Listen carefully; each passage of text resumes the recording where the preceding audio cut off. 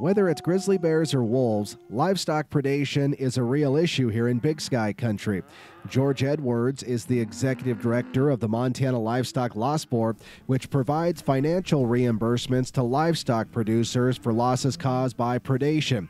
He says 2018 has been a hard year for Montana ranchers. On the state budget year, which starts July 1st, we've already spent $159,000 of our $200,000 appropriation for the entire year that has to last till June 30th. So the money's actually going out faster than what it comes in.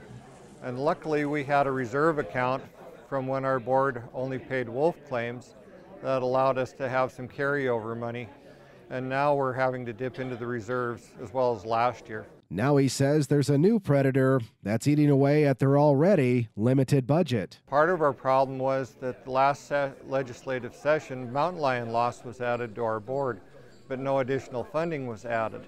So that, on top of the other two main predators, the grizzlies and the wolves, has caused our account balances to dwindle further.